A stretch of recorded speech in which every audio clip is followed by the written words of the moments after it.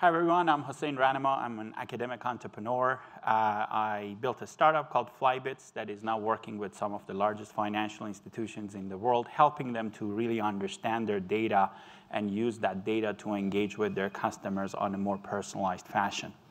But wearing my academic hat, I was identifying a paradigm shift on the internet. We realized that the internet is becoming too centralized, and it's becoming very selfish. A lot of people are building algorithms to personalize some things or hyper-personalize some things for you or for an individual needs. So one thing we were looking at was that if our new generation, the millennials, are creating gigabytes of data, many of them gigabytes of data on a daily basis, have we reached a level of data maturity and computing maturity that we can now use that to create a digital version of ourselves? It's not necessarily around singularity and building a super computer that is a decision-making platform, but it was more about how can we create our expertise and really expose it and share it with our peers and really come up with new business models and creative ways to engage with each other. So this is a prototype that some of my students are building. We'll be happy to show you as part of the demo. And the way this works is that, think about it, that instead of you talking to a machine like Siri and ask Siri a question, which are a bunch of algorithms that we have no idea how they work, you can basically activate the digital construct of your peers or people that you trust in your network and ask them a question. So we now have software agents that the user can own. They can activate it on their emails. They can activate it on their VoIP calls, on their social media. And it will start to understand sentiments. It understands to understand patterns. And then they have the ability to expose these expertise within their social network. So think about the fact that if I'm a student and I have a question from an IP lawyer, instead of paying $500 per hour, I can basically activate the avatar of that lawyer who I have access to in my digital concierge service and ask certain questions, especially in fields that knowledge is very procedural and sequential, similar to law, medicine, and other sectors. So this is something that we are currently building it as a platform. A lot of reporters like to kind of create a dark scene around that it's kind of for the future of afterlife and all that. You can lend your expertise to the loved ones after you go away. But the key thing that we are interested in is to really enabling us to collect our expertise and lending it to our peers so that a better collective intelligence can be created.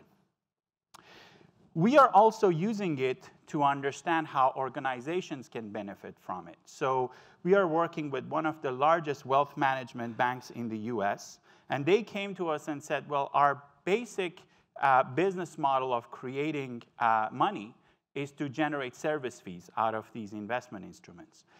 Now they are using a capability of what I showed you that is connecting their high net worths and baby boomers to their affluent millennial groups, who is their next generation customers, and they are creating these mentor-mentee relationships, and their idea is to monetize that network effect.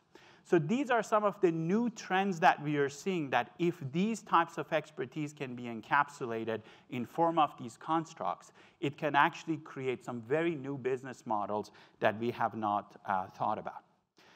We launched a social network with one of our partners in Europe, which is more like a city guide, but instead of you relying on a centralized repository like TripAdvisor or Google, you can basically land in a city. You can see which one of your friends were there, and you can start to see that city through their lens.